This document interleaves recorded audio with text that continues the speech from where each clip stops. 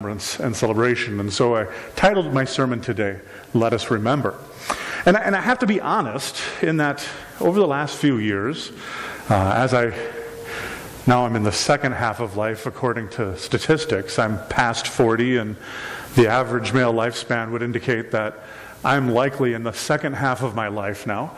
And in the last few years, I have found it a little bit harder to remember things, right?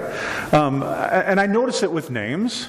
And so don't be offended if it takes me a little bit of time to remember all of you new people's names. They warned me when they hired me. They said, we have these people who live here year-round, and you'll get to know us. And by about the time you get to know everybody's names, then all these summer people show up. And then you get to learn new names again. So it'll be a process. Be patient with me. If you call in and I don't recognize your voice, say, yeah, I've been here for 40 years. I just come on the weekends, okay? And I appreciate that because I'm cautious not to say, hey, are you new here? Because you could have been coming here for 20 years and I don't know that because you come up on the weekends during the summer. So do let me know those things. But it's not just names. I struggle to remember dates and appointments and information. And, you know, I've got a smartphone, so if I'm smart enough, I can use a smartphone to put information in there and keep track of things and you know, that kind of thing. I have an iPad and a computer and all those kinds of things to try to capture some of that stuff, but it doesn't always work. And if I don't put it into that calendar right away, I'm not quite as good as Jack Gilbertson. You ever see Jack walking around with his iPhone? He just talks into it constantly. And that's not because he's lost his mind. It's because he's making notes and sending texts and making calendar appointments. If you want to learn how to use Siri, talk to Jack, okay? He's good at it. And I'm not quite so good at it, so I got to use my fat fingers and poke in numbers and dates and all that kind of stuff. And if I don't do it, and shopping lists are one that really get me. You know, my son and I, we went to Paul Beck's yesterday. We went on vacation for a week. My family has just moved up a couple weekends ago, so we really haven't been doing any grocery shopping knowing we were going to be on vacation for a week. So we went to Paul Beck's, my son and I. We were buying some groceries.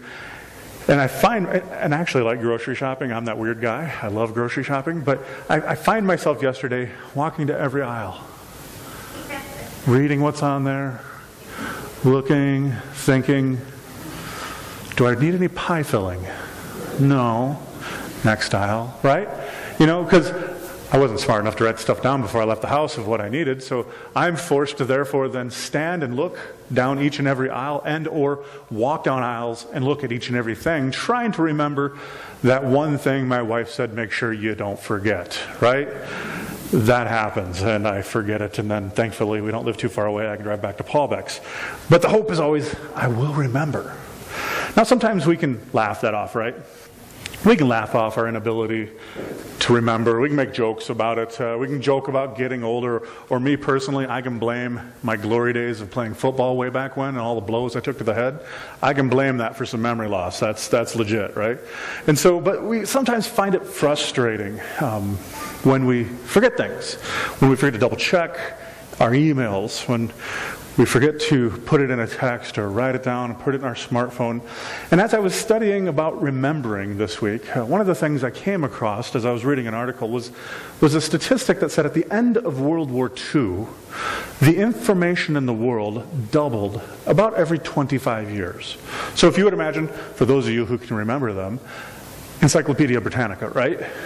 So if you were an Encyclopedia Britannica salesman at the time of World War II, you might have had this many books to sell. But 25 years later, you'd have to have double, right? So you had to have instead of a big bag, you had to have a cart or whatever it was they were using to sell them. Remember they used to go door to door selling encyclopedias? Does anybody bought those before? Yeah? Yeah, I used to have a set. You know, they were cool back in the day. And so that information would double every 25 years. But here recently, that has been growing exponentially in speed as to the rate at which the data increases. To which we are now at about every 13 months, the total information of the world doubles. That's why we have computers with terabytes and terabytes of hard drives, right? I have just in my laptop alone 2 terabytes of memory, which sounds like a lot until you start to realize how many videos and photos and junk that I've been saving on there for the last decade, right? And then when we buy a new computer, we just buy the bigger one next time so we can keep loading that old stuff on and carrying it with us so we can remember, so we don't lose it. And it makes life difficult, right? I remember back in high school, when I was in high school, which for some of you wasn't that long ago, it was a long time ago for me, but I remember all I needed to know: my address, my phone number, and my school locker combination, right? If I had those three, I was having a good day. But now, I've got to remember my new address. And since we moved, I've been filling out all kinds of paperwork to forward my mail, to forward my bills, which I really don't want them to forward, but I suppose I should. So I've got to remember the old address. I've got to remember the new address, right? Now I've got to remember old phone numbers. Now I've got to remember new phone numbers. I've got to remember the church phone number. I've got to remember my email address. And then there's passwords, right? How many passwords do we have?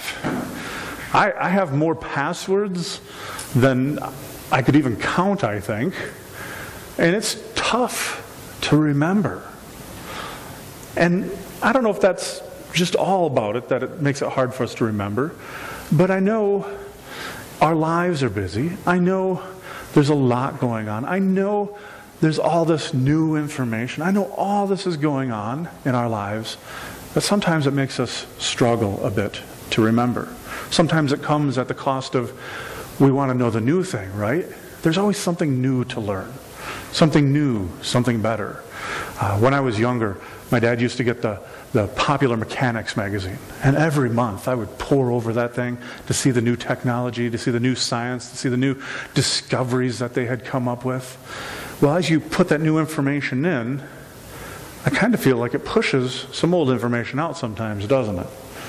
And because we're so focused on the new and we're so focused on what is yet to come, we sometimes lose what has already come, where we already have been. And because we're sometimes always found looking forward, we forget to reflect on where we have been and what we have learned and the timeless truths and the promises of God that can help us. Stress, multitasking, poor diets. Yeah, I'm on a diet. I confessed this morning I started a diet. My goal, 100 pounds. Okay? You can all keep me accountable to that, right? 100 pounds. And the scary thing is, if I lose 100 pounds, I'm still a big dude. Yeah, I'm a big guy. I played football in college, folks. I am a big guy. But poor diet, those sorts of things can all add to it. Our stress just makes it difficult for us to remember. And when we are under a lot of stress, whether it's from our jobs, our schools, our health, it's easy to forget things. Now, thinking of all of this, I guess it makes sense, or at least a little bit of sense to me at the very least, that we do struggle to remember, right? But failing to remember isn't a new problem, folks. Despite all the stuff I just told you about the new information, failing to remember is actually quite an ancient problem. It's been around for a long time. Because let me take you back a couple thousand years. After God had led the Israelites out of slavery in Egypt, right? And then miraculously brought them through the Red Sea, safely away from the armies of Pharaoh, safely away from all the hardships of their lives in captivity. You know what happened? They immediately forgot about God. Look at Exodus 15, 22 through 25. We'll start there today. Exodus 15, 22 through 25 says this, and I think you'll see it on the screen here. It says, this is after they'd gone through the Red Sea. They're on the other side. They're safe. It says, then Moses made Israel set out from the Red Sea, and they went into the wilderness of Shur. They went 3 days into the wilderness, and there they found no water. Right? So there's no water. When they came to Marah, they could not drink the water of Marah because it was bitter. Therefore, it was named Marah. And the people, you can hear them if you think about this. Hear their voices. And the people grumbled against Moses, saying, what shall we drink? Right? And so Moses, it says, Moses cried out to the Lord, and the Lord showed him a log. And he took that log, and he threw it into the water. And the water became sweet.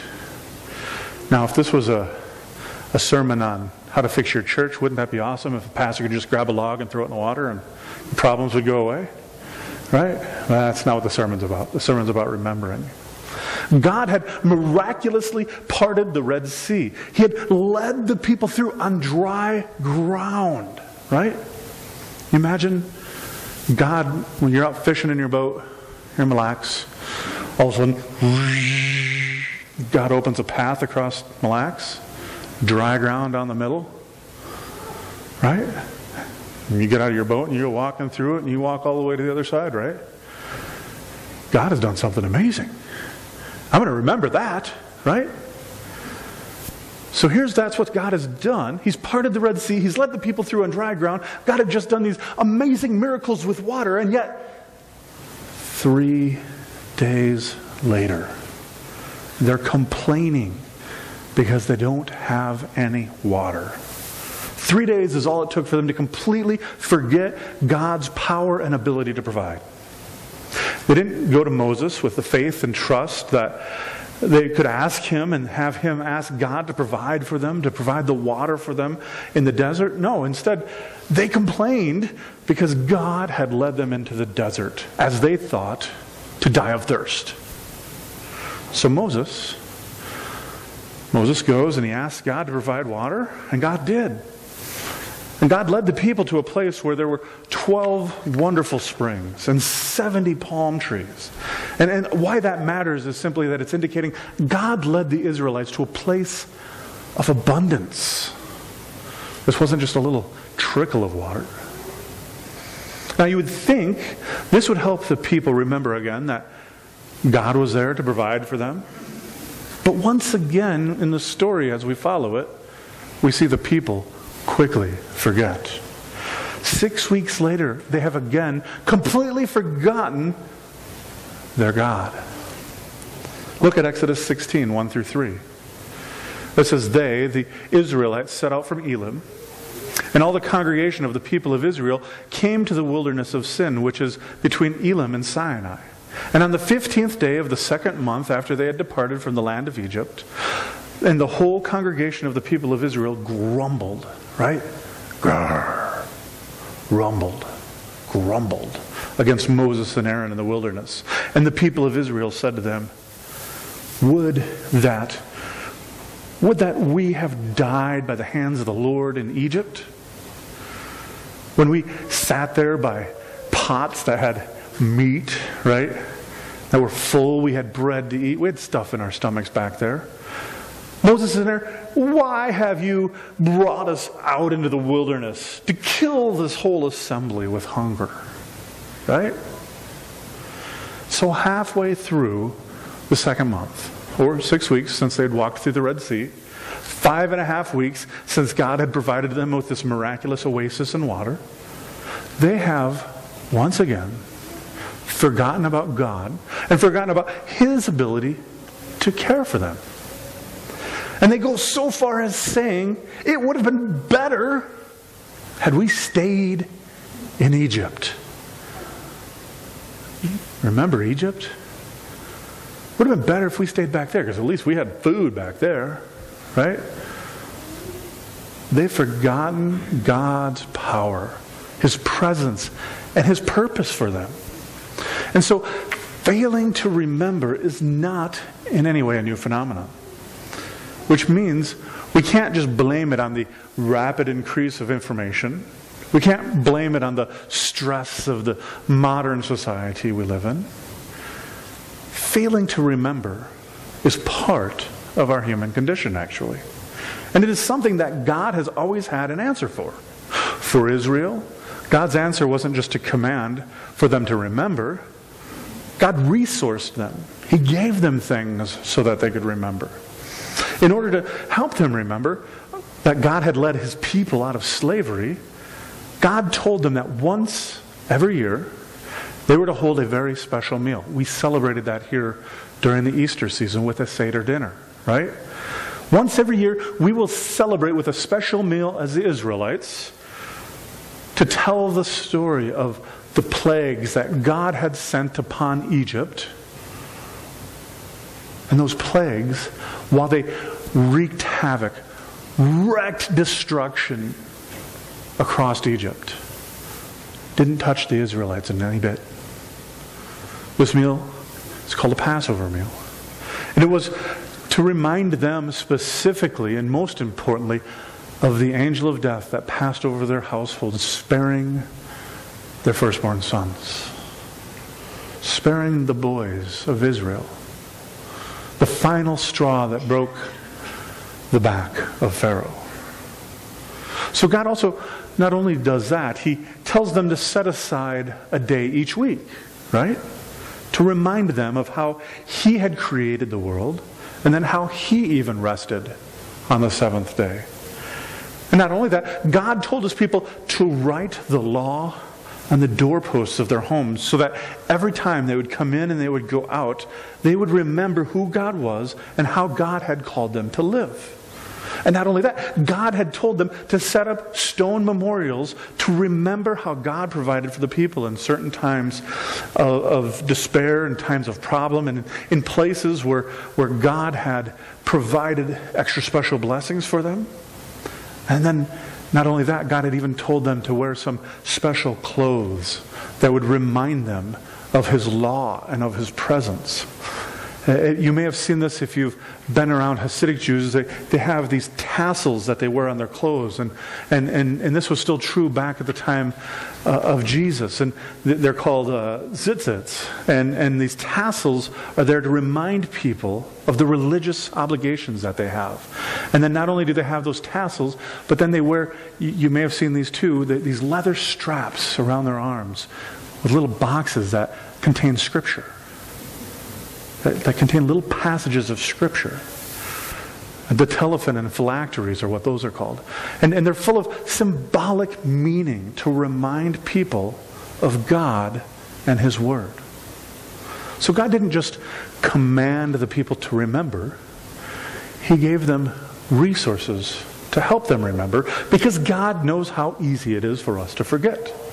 And we still use some of those same resources today. In fact, we are celebrating one of those special weekends this weekend. We're celebrating Memorial Day today. Well, tomorrow is Memorial Day, and we're celebrating over the weekend. That's why many of you are here for the first time this summer. We're celebrating Memorial Day. And Memorial Day is a day that our nation has intentionally taken and set it aside so that we can be reminded of the men and the women who gave everything they had, not just to help out our nation, but to help out people the world over, in fact. Tomorrow isn't just a day to have a picnic. It's a day that we have intentionally set aside, we as a nation put it aside so that we would not forget. Because if we didn't do something like this, if we weren't intentional about setting something aside like this and making a point of celebrating each and every year, how quickly could we forget? We want to say, oh no, I'd never forget, right? It took the Israelites 3 days to forget about the parting of the Red Sea. Are we better than the Israelites? I wish we were, but I'm hesitant to say yes.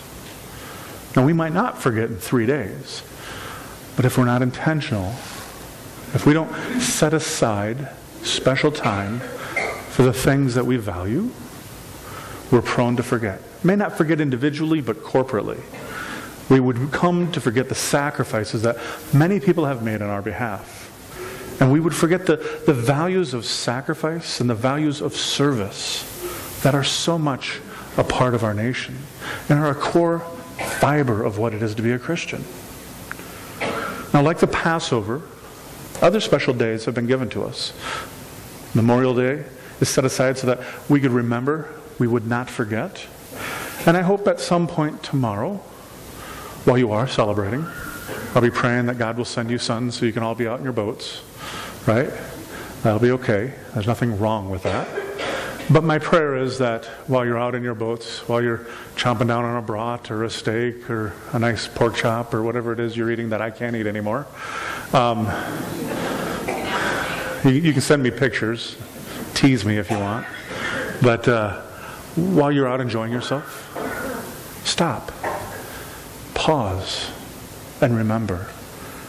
It's intentionally called Memorial Day. That's not a mistake. Stop and remember the sacrifice and the service of those who had given so much. And then if we have the opportunity, say thanks. If there's somebody in your midst who has served, they have their own special day, but we can still thank those who have served. We have many in our midst today. Thank you all, men and women who have served us so well. And thank those who continue to serve. We have one who's at National Guard camp for a couple of weeks. Carrie, if you need anything, you let us know. We got your back. Okay? I promise. You just let us know, whatever you need. So while he is away, Aaron, being trained to make sure he's prepared, Aaron has served in Afghanistan. Keep him in prayer. Keep all of our men and women in prayer. We've got a board in the back, if you're wondering. Mark and Vicki have a son on a submarine, and there's a bunch of other people back there. Look them up. Give it a moment. Remember. Remember the sacrifice and give thanks. Now, a few weeks ago, there was another day that we celebrated, a day known as Pentecost. In the Old Testament, Pentecost was known as the Feast of Weeks, and it came 50 days after the Passover. The Feast of Weeks was to include an offering from the first fruits of the harvest. It was often a barley harvest, and it was the first fruits of the harvest as a reminder that God had provided that for his people. And in the New Testament times, it was during Pentecost where the Holy Spirit came upon the followers of Jesus and filled them with the power, as we see in Acts 2, 1 through 4. There it says, when the day of Pentecost arrived, they were all gathered together in one place. And suddenly there came from heaven a sound like a mighty rushing wind, and it filled the entire house where they were sitting, and divided tongues as of fire appeared upon them and rested on each one of them. And they were all filled with the Holy Spirit and began to speak in other tongues as the Spirit gave them utterance. What the Holy Spirit did that day was moved the disciples from the upper room where Jesus had sent them, and moved them from the safety of that upper room out into the streets, where they had to begin to share all that God had done for them, and share with all they came into contact with the truths that they had found in Jesus. Now, the Holy Spirit wasn't just given to provide power. It was also given because God knows we are prone to forget. According to Jesus, one of the very reasons that God had sent the Holy Spirit was indeed to help us remember. Look at John 14, 25 through 27. These are Jesus' words. These are the things I have spoken to you while I am still with you. But the Helper, the Holy Spirit, whom the Father will send in my name, he will teach you all things and bring to your remembrance all the things that I have said to you. Peace I leave you, peace I leave with you. My peace I give to you. Not as the world gives do I give to you. Let not your hearts be troubled, neither let them be afraid. Because God knows we are prone to forget. We are prone to fail to remember. He provides us with symbols and memorials. He provides us with days and tools. He equips us by sending his Holy Spirit. He teaches us through Jesus Christ because God understands our forgetfulness. And so throughout the history of God's people, he has provided things like outward signs of this inner spirit. God's Spirit to help us remember. And today we have many of those outward signs, right? We have a cross in the windows behind us. That is to help us remember. When we hear songs of worship, as we heard so beautifully sung earlier, that is to help us remember. When we open up God's Word, when we dig down deep in his Scriptures, that is to help us remember. Help us be reminded of the things we should not forget. That God has done all of this for us. And the foundation of all of that is the thing that God wants us to remember is that God is here with us. And God is here for us. Just as God was with Israel in the Old Testament, God is present with us today. And God provides for us today because God loves us, and ultimately, that is what he wants us to remember. If you're here today, know with absolute certainty that God loves you. Even if you don't know Jesus as your Lord and Savior, God loves you anyhow. God loves you. And you can't hear that too many times. I bet you I tell my 6-year-old son 50 times a day, and I'm not exaggerating, I love you, buddy. And I bet you he says it to me at least 70 or 80 times a day. I love you, Daddy. I love you too, buddy. Is it because I think he's going to forget? Well, no. But it is a nice reminder. It helps us remember. And in the same way, God reminds us each and every day, every single one of us, whether we feel close to Him or not, that He loves us. And while God has done His part in providing so many things and helping us remember, we of course need to do our part as well. We need to use the resources He has given us. We need to do things like read God's Word daily so that we are reminded. Maybe occasionally switch over to that Christian radio station and sing loudly with your car windows rolled up if you're not a good singer. That's okay. If you're a good singer, roll them down, let everybody hear. To the glory of God. And belt it out and rejoice. Live lives that are focused and directed away from the world and centered and focused on God. We need those special days where we celebrate to remember. We need our times of prayer to help us not forget. We need to seek where God's Spirit is working. And then most of all, we need to reflect in our own lives and look for the indications of what God is doing in our own lives so that we don't forget how much He loves us and how great He is. There's a Chinese proverb that says, I hear and I forget. I read and I remember. I do and I understand.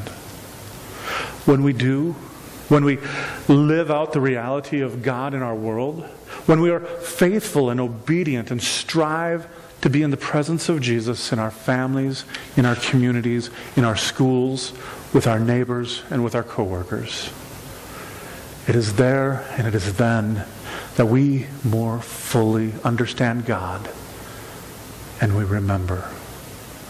So today as you go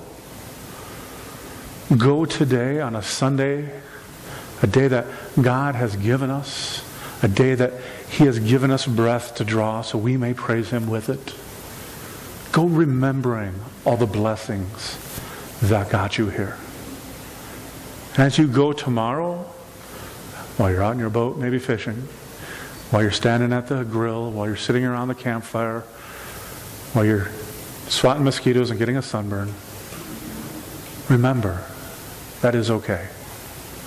Remember the sacrifice of all who came before us, those who gave us our freedom, both in this earthly world and in our eternity. Go and remember. Amen. Let us pray. God, you are truly amazingly good to us, and it humbles us that you are good far beyond anything we could ever ask or expect. Now on this day,